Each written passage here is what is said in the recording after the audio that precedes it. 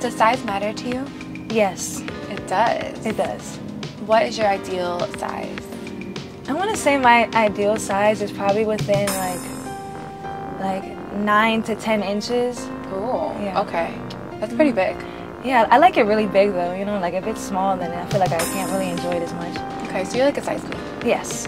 Got it. So you said you like 9 to 10 inches.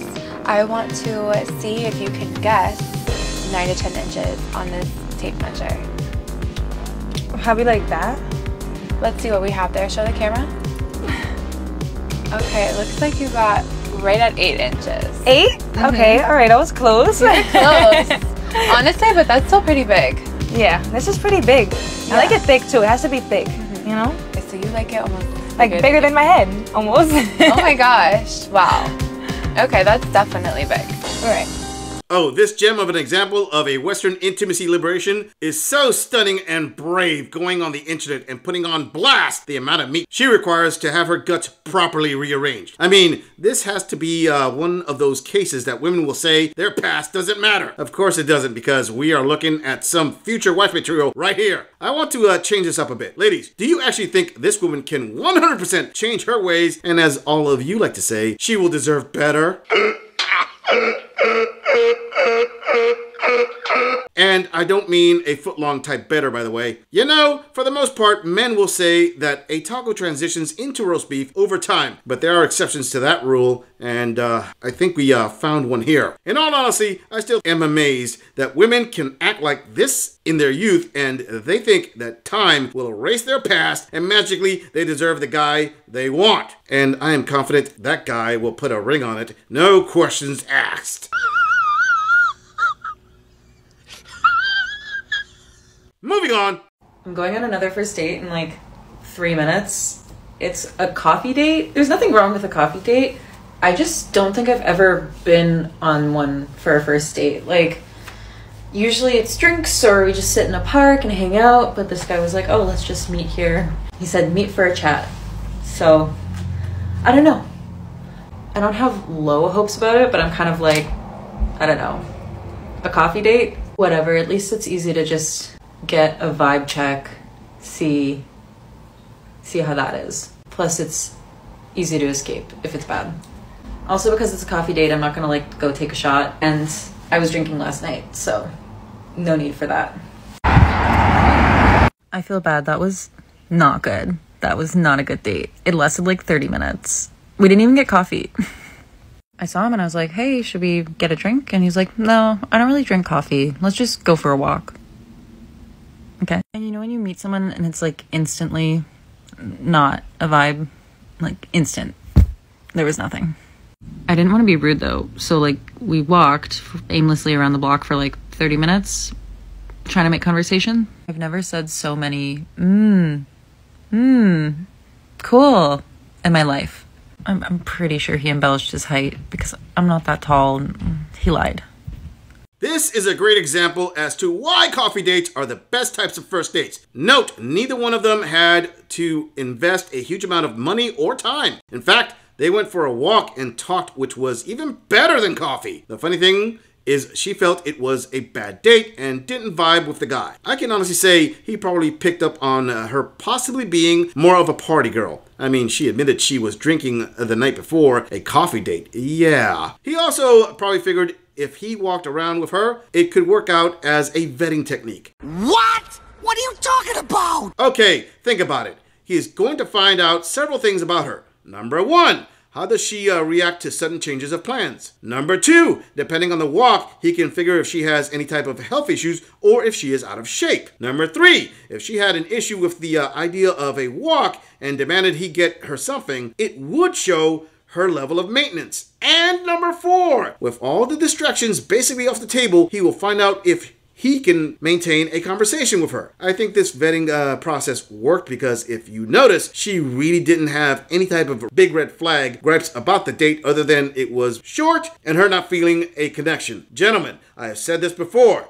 Don't go on dinner dates on your first date. I am willing to bet this guy got more intel on this queen in a 30-minute walk than most men can get on a 2-hour dinner date, as the woman who is getting the free meal would probably be more interested in stuffing her purse full of a half dozen free rolls than give you the time of day. Whatever. Moving on. All right, y'all, I had the worst first date of my life last night with a self-proclaimed nice guy, and I have receipts to prove it, and now I'm kind of terrified. You're gonna want to see this. I'm a single mom, and last night my mom watched my young daughter for me overnight, which she does once or twice a month. And so anytime I get a night off, I'm like, oh, I want to get some sleep. But I had plenty of time yesterday to go get some drinks and then still get lots of sleep. So I do what anybody does. I get on Hinge. There's a guy named Caleb who messages me and asks me almost straight away to go to drinks. I say, yeah, I actually don't have my daughter tonight. I was very clear that I have a child. That's important. And I was clear that I wanted to get some sleep. So it would only be, just for a little bit, but I'm happy to go meet him for drinks. So we go and meet for drinks near my house, but he doesn't know where I live. I don't know where he lives. I didn't go to him. And the date was okay, I guess, but I got really bad vibes. I was really scared. So, after about an hour and a half, I say, hey, I gotta go home and take a nap. Thank you, or go to sleep. Thank you so much for, the date. I appreciate it. It was nice to meet you. We walked out to our cars. I gave him a side hug, not even a front hug, no kiss. I said, thank you, good night, get in my car, turn it on, wait for him to leave a little bit because I was terrified he was gonna follow me home. That's how bad the vibes were. And then I got out of my car and went back inside the bar to wait a little while.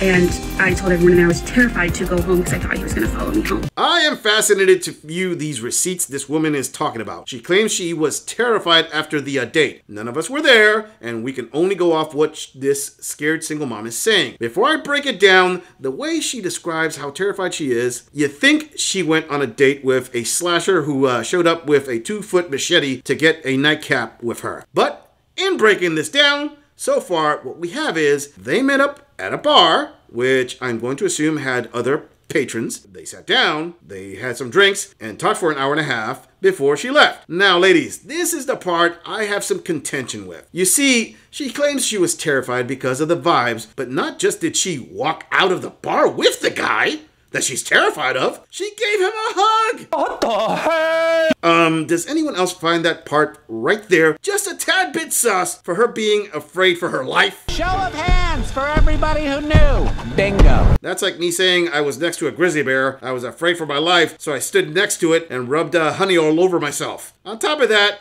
she was afraid the dude was going to follow her home, so she went back into the bar after he left. Ladies, don't get me wrong. I'm trying to point out what you should not do if you are legit concerned for your safety.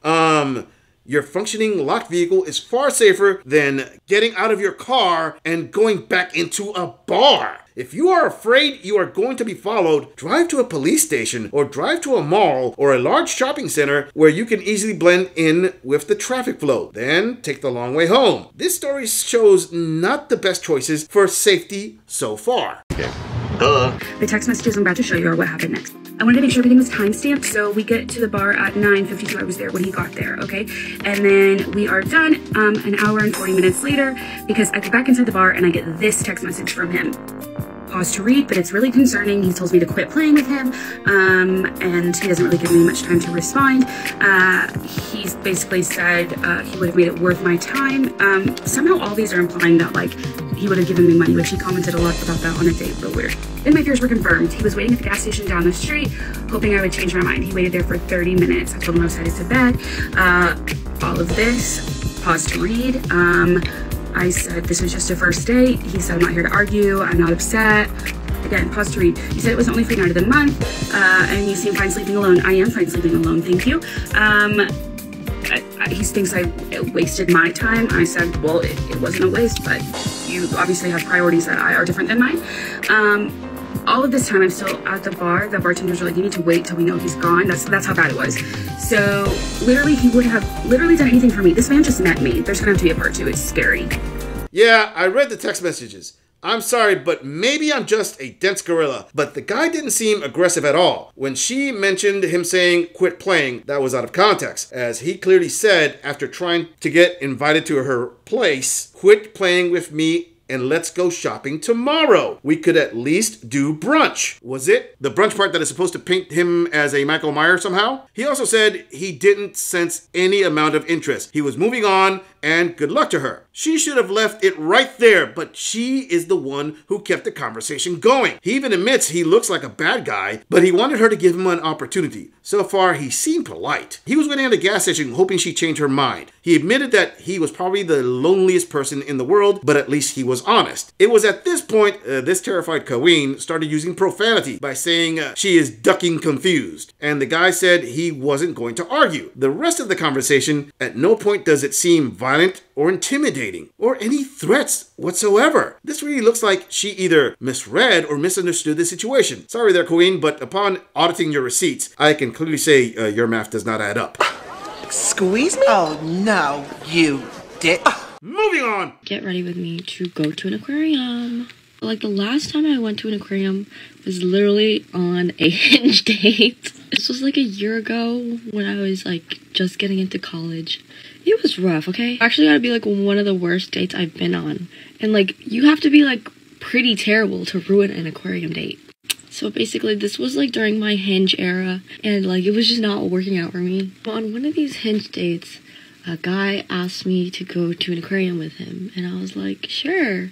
Okay, honestly, I literally had like nothing better to do because it was like my freshman year of college, and I was literally just stuck in the dorms. I don't know how to drive. I don't have friends, so like, what else am I gonna do? And like the second I step into this man's car, I'm like instantly getting the ick. I walk in there, and this dude has one leg up right next to the steering wheel while I'm meeting him for the first time. And like literally, if that was not tragic enough, it literally gets worse. Every time this guy would speak to me, spit would be flying out of his mouth. I swear, while I was speaking to him, I felt a few droplets landing on my face.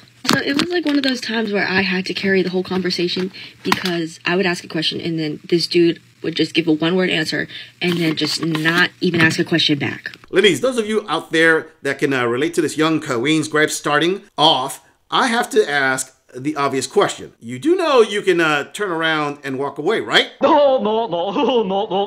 I understand you don't want to be rude, but that wouldn't just save you a headache. It would not waste both parties' time. The reason I mention it is so you clearly understand why my male viewers make the comments they make. To be honest, I can't say they are wrong if you decide to stick it out on a crappy date. It does seem you are a glutton for punishment. Let me put it this way. Why don't most men feel an ounce of pity for women like this? How come? Tell me why! Say it! Say it!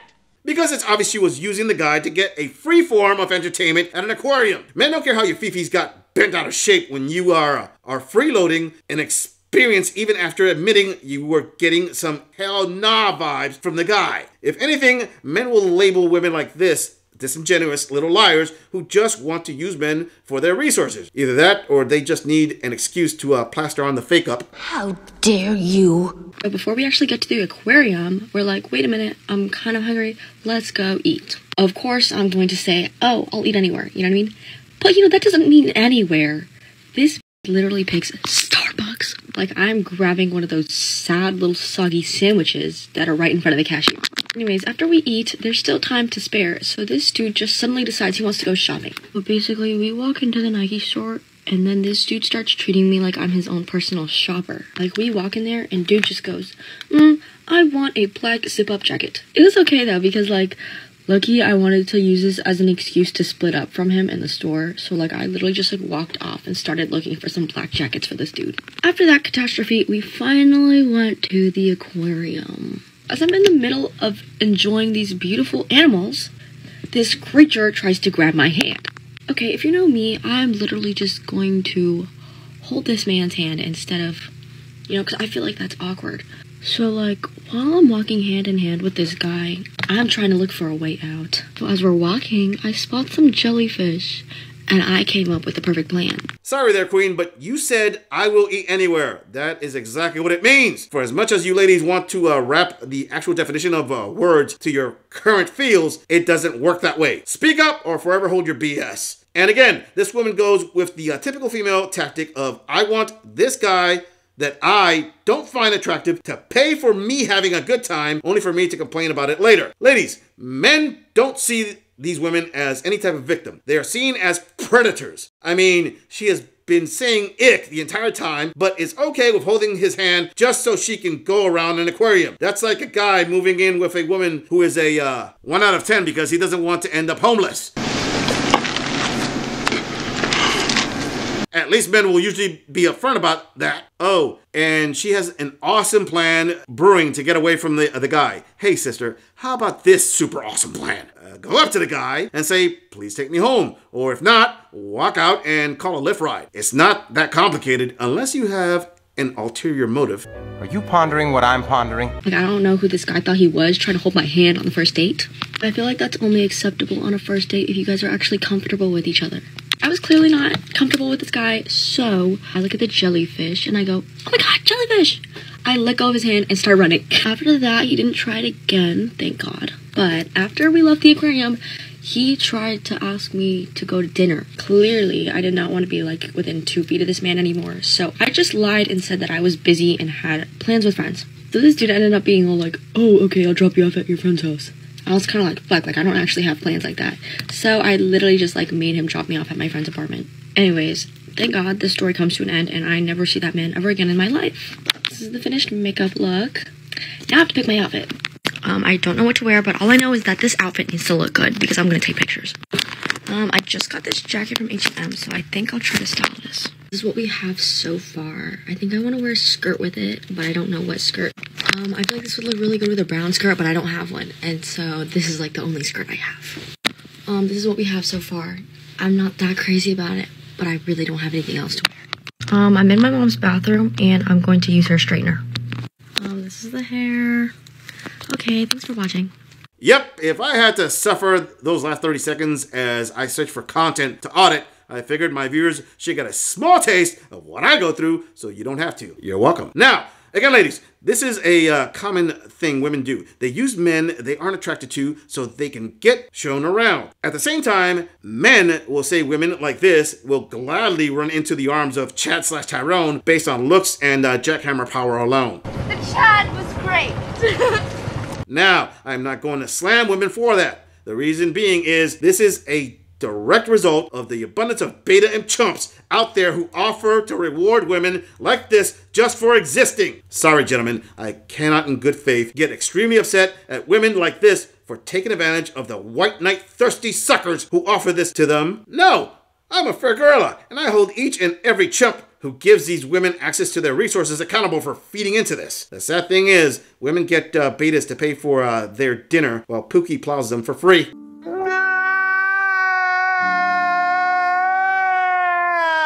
I'm just saying, if you enjoy this audit, click on the video in the end screen for more content. If you would like to support the channel, please follow the link in the description to donate to our beer fund, or like, subscribe, and share this video on other social media platforms. If you agree or disagree with anything about this audit, please let us know in the comments. I'm going to leave this audit right here. I'll see all of you in the next episode.